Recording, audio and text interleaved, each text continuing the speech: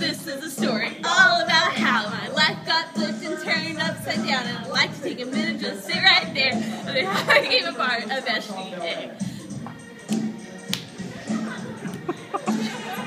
Thank you. This is the best. Boomer, Sooner, born and raised in the country I spend most of my days, chilling and maxing and relaxing, all cool and writing some bills for this school. Then a couple of guys who were up to no good started making trouble meetings. And one little fight, and I was never scared. I said, "You shut up for now, and you better make friends."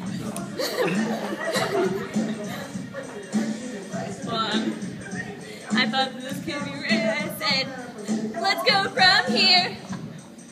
I pulled up to Congress about 6 or 7. I yelled to my friends, "Let's change OU!" Looked at my kingdom, I was finally there. Thanks for letting me be here as your vice chair.